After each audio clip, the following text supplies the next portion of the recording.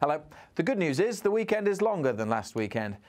The bad news is that the weather's not as warm or as sunny. There'll still be some sunshine around, but there'll also be a few showers, chiefly across northern Britain, and it won't be as warm as it was last weekend. Lots of cloud around through Thursday evening, bar a few showers in the northwest, though most places dry. Running through the night, a few more of those showers just dribbling into Northern Ireland, parts of northwest England and North Wales. But for many, it'll be a dry night with more cloud around.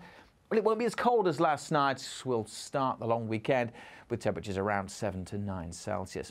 We start Good Friday, though, with a lot of cloud. Some bright or sunny spells likely across the south, where generally it should stay dry all day. Parts of northeast Scotland also having a bit of sunshine. There'll be showers, though, across the far northwest. And through this central slice of the country, we'll expect rather glum skies. And at times it will be wet, too, particularly over northwest England and North Wales. Elsewhere, well, a few showers, but it's not going to be a soggy day all day.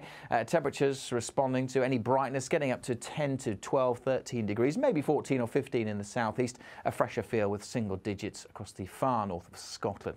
Now, the showers will continue here through Good Friday evening. This band of rain will slowly trickle its way southwards, eventually turning a bit damp in southern parts of Wales, the Midlands, and eventually even across East Anglia and the southeast as we head into Saturday. We head into Saturday with low pressure nearby, but as that weather front pulls away, high pressure starts to move in, and actually that should introduce some sunshine back into the equation for Saturday. But also notice the way the winds are coming down from the north. A fresher feel for Saturday, so we'll see more blue skies, but it will feel a bit cooler. There'll still be some showers over northern Scotland, and it may stay a bit grey in the far southwest. But elsewhere, a decent enough day, but temperatures, well down on where we were last weekend, and actually a touch below the average for the time of year, and feeling a bit colder because of the strength of the wind.